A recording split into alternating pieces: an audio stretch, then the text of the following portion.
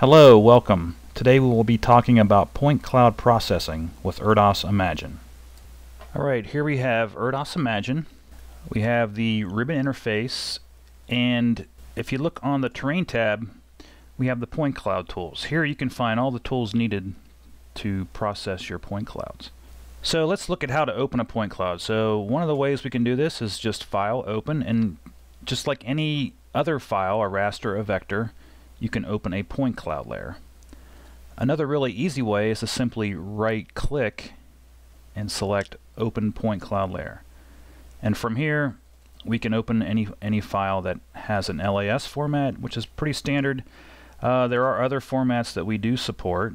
So I want to go ahead and just select the .las. I'm going to select this point cloud right here. Open it up, and you can see that it defaults to color-coded by elevation. Now it is a point cloud, so it doesn't display like a raster, and if I zoom in, you can see that we just have points, and it may be a little difficult to tell what's going on, but we can change that. So when I open the point cloud data set, you will notice that up here on the ribbon interface there is an orange highlighted tabs that make available point clouds tools. So if I had opened a raster data set, you would have raster tools available. If I opened a vector data set, you would have vector tools available. In this case we have point cloud tools. You know, one of the first things we might consider is how to display our point cloud data. And over here on the far left we have color by elevation. If I select this, then we have other options. Typically point clouds come with an intensity band. And again, the intensity measures the strength of the return of each signal. We can zoom in here and you can see very clearly here's a residential area with some roads, buildings, and this must be tree canopy. We can also display by return, whether it's a first, second, or third return. I'll go back to elevation. And also, in addition, we can display in 3D. There is a way we can just by using my mouse wheel, I can zoom in and I can rotate on its edge. And one of the things here is to make the display a little bit easier to see. We have this tool here that will increase or decrease the point size. So if I increase the point size, it will update in both the 2D and the 3D view. One of the things you can do is you can also do a follow. So anything I update over here that view will be updated in the 3D view. And you can do a clip as well. So if I zoom in and roam around, you will see that it'll just display a clipped area. Let me zoom out over here a little bit. And then anything we change over in the 2D view will also update in the 3D view. Let's see, so let's get rid of the 3D view here. I'm going to close. Now when we take a delivery from our vendor point cloud data, it typically happens that we receive a number of LAS files. So when you download or copy those files to your local disk drive, they may look something like this. To deal with each one of these one at a time would take a long time to do that. So inside of ERDOS Imagine, on our terrain tab, we have this tool called commands. And what you can do is when you first take a shipment, a delivery of your LIDAR data, you might want to run it through something like this. And I'll show you what I'm talking about. So I have some raw data here. I'm just going to grab my very first one. For this data set, I want to do a few things. And I want to do several things to each one. So I don't want to spend the time that it would take to do that for each LAS file individually. I want to create a batch process to process all of these at once so that I can start my project work. So in this case, we're going to compute pyramid layers and spatial index. This will give the data set some varying levels of detail so that when you zoom in and out, it'll make the rendering of the data a little smoother. It's always a good idea to compute statistics so that if you need to do some type of analysis the statistics will already be there. In all cases, you definitely want to add horizontal projection. You need to know where your data is on the Earth's surface. So in this case, we're going to identify the horizontal projection. This is state plane. So if I just hit my S key on my keyboard, it'll take me down to where I need to go, and I'm going to grab state plane. And then if I hit my G key, this is in Georgia, then hit return, I can identify my projection system. And now also I want to define the horizontal units. In this case, we're going to use US survey feet.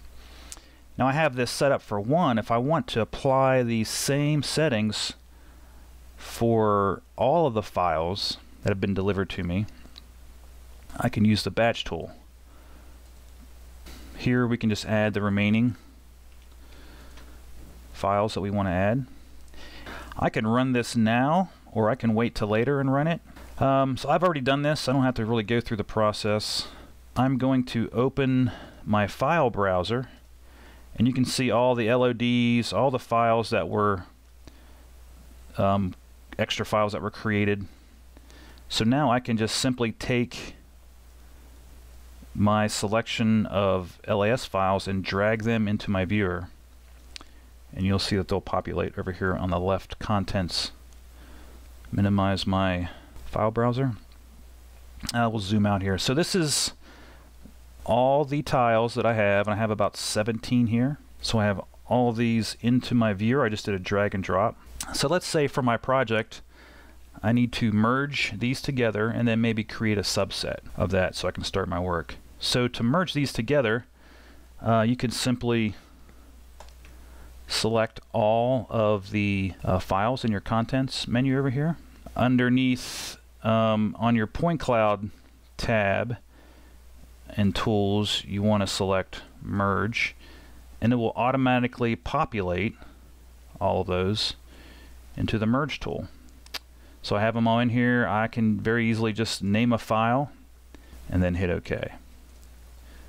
I have already done that, so I'm going to open up my merged tiles. So we'll open that again. Here we go. So now I just have one file, and this is all of my point cloud tiles merged together into one file. One thing to note here, when I cover the way the LIDAR is acquired, you can see this in this data set.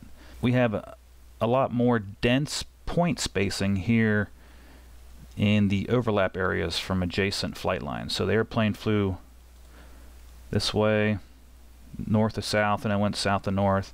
So in the overlap area, you're going to have a lot more dense point spacing. So if I just zoom in to one of these real tight, you can actually see the scan lines. So you can see that these scan lines are this way and these scan lines are that way. But here we have double scan lines. And then maybe if I increase the size, you can see it better. So this is a scan line, and so forth. So I thought that would be good to show. So next thing I want to do is I'm going to subset this. I'm going to open up an acquire box. And this just gives me a utility to draw a box. From the point cloud suite, I am going to go under tools and select subset. The subset utility opens. When I opened my inquire box, a box appeared in my viewer, and here it is here. I'll move it so you can see it. So if I want to subset an area, let's say I have a project and I'm doing some, watershed delineation, or I can just stretch this box out, and I want to subset this area here. In my subset tool, when I hit from inquire box, my upper left X and Y and lower right X and Y's will update. If you watch it, there they go, they're updated. Now I can specify my output file, hit OK, and it'll create a subset of this data set. So I already have that. Just close all of that. So let's open up my point cloud data set again. See, I put it in here. So here we are. We have our point cloud data set. It's subsetted to our project area. And just based on the elevation data, I can see my drainage I want to delineate or whatever. To help me out here, I'm also going to right click and hit open raster. In this case, I will be using an ECW. That's a compressed format. This is county orthophotography, so I've compressed it into 1, and then I've also subsetted it so I can do my project work. Cool. So I'm going to go ahead and select that. It appears on top, so all I can do is over here is move it down. Let's go find an interesting area. I like this area right here. This will kind of help me get things set up. So I have some buildings here. Let's see, I want to select my LAS file, go to point cloud, and I can make them thicker. I can change it so that the intensity, so I get a sense of, you know, everything looks good, and I'm going to do some work. So let's say I am interested in vegetation. Well, as we recall, when I display it by returns, anything after the first return is likely associated with vegetation. So if I turn off my first returns, you can see that all these points are very closely tied to vegetation. You have a few in here, you know, bouncing off the sides of the houses, but for the most part we have all of our points closely associated with vegetation. If we zoom in here, we can look at this house. There's no points there. So in this case, if I wanted to just extract out these points because I know they're vegetation, I can do that. I have my point cloud file here. I can just go to the filter tool, and from filter you can go over here to the return tab and say, okay, I'm going to create a new point cloud, and in that point cloud I want the points that are the last returns and the intermediate returns. If you want to do it differently, you can also select them like this too, all the way up, but this is easier, so I'm going to just do it like this. And then you can just name your output file. If you want to clip it further, you can clip it further. So I'm going to name my output file and just hit OK. I could do that, and I would have a point cloud file that just represents my vegetation. So I know where my vegetation is now based on the LIDAR data. Another option is to, I'm going to turn this back over to elevation.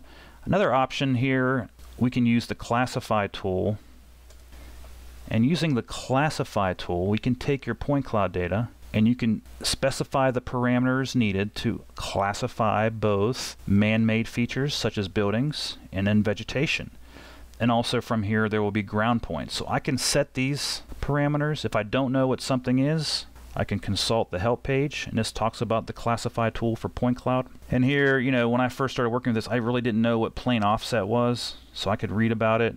Or I didn't know what roughness was, I can read about it. And then the reality is that you would have to run a few processes to see how your point cloud data is going to behave. I mean, if you have really dense point cloud data, you're going to get some really good results. If you have data that's not so dense, then the results just aren't going to be, they're not going to be as good. So when you talk to your vendor and they're collecting point cloud data for you, make sure you tell them that you want your point cloud data dense. You'll probably pay a little bit more for it, but you're going to get a lot more for it. So I can run this, and I've already done it for this data set, and just to show you what the results would look like. Once you run your classification, you can color by classification. And I can do my drop down here, and I can show you the classes. The ones that we're going to pay attention to here are the ground, the different vegetations in the buildings. So what I like to do after I do a classification is turn off my ground, view it with the imagery, and actually it looks pretty good. I have red buildings, green vegetation. So this would be yet another way you could get your vegetation and your buildings. Now if I wanted to create a bare earth, remember because LIDAR has the multiple returns, it can map the surface of the ground through the tree canopy. So I can create a bare earth from these points. And you can notice that there are no points where there are houses, and all of these points in the tree canopy are actually on the ground. And we'll talk about this in a future webcast on how to convert these ground points to an DEM and then contour it, and then also how to convert the tree points into a vector polygon representing tree canopy, and also with buildings as well. So stay tuned for that. So this is classification. A few other things to be aware of. So you have some profiling tools. If I wanted to select a polyline profile, I could very quickly, let's see, come up here, draw a line, just to show you what it looks like. And you'll have a couple of displays over here that will have the full range of your profile, and then a side view and a front view. So if I hit up here on the profile Rome, you can move this box down your profile. You can stop it at any time, and if you wanted to do measuring, you can do that. So I can measure the slope of the rooftop or how high the house is, the roof line is, but you get a good sense of profiling. So you have that capability. Another capability is you have a rectangle profile. So zoom back in here. So another capability you have is a rectangle profile. So I want to grab my rectangle profile, and I'm just going to draw a box around one of these houses here, and click in here, zoom in a little tighter. Just do this so it makes some sense. I'm going to take a little cross section of this roof, so you can see that this roof actually has a couple other pitches on it. The rooftop, the ground, if I wanted to go in and measure this, I could. I can move my profile box around to the next house if I wanted to. If I wanted to come in here and select some of these points that are classified as vegetation, you can select those. Alright, real quickly here, I want to show you a few other things before we have to go. One of the other neat tools on the terrain is this RGB encode. You can take your existing point cloud data set, your LAS file, specify an output, and encode the RGB values from an overlapping image. And I have one of those, so let's go open point cloud, RGB, and here's our point cloud. Let's try to zoom into that same area. So here's our point cloud. If I wanted to bump this up so you can kind of see, and you can tilt this 3D and so forth and roam around. So that's RGB encoding the point cloud. One of the other neat things is, I will quickly show this, is we have our compression format, and we're going to show this in our next webcast and how to create these. So if I select this, zoom in to the area, the compression actually displays a lot better than the original LAS. I mean, there's not a whole lot of rendering issues. You can tilt this on your side to make it 3D. Zoom in with my mouse wheel, move it, center click or center hold down, and move it. So you have that capability. So this is RGB encoded point cloud data. Now, if you recall the semi-global matching, the point cloud data from stereo, we're going to cover this in a future webcast, and I have just so you have an example of what that looks like. We're going to go to LAS file. This is some pretty neat stuff here. So I want to zoom into these buildings, and you can see how nice these look. And this is again a point cloud, RGB encoded, and it comes from stereo. And what you don't get from this that you get in LIDAR is the multiple returns. So you're not going to get that bare earth through the tree canopy mapping, but you do get a very dense point cloud that can be used for feature extraction and so forth. Well, that's all I had today, so thank you for listening and watching. I hope you have a nice day.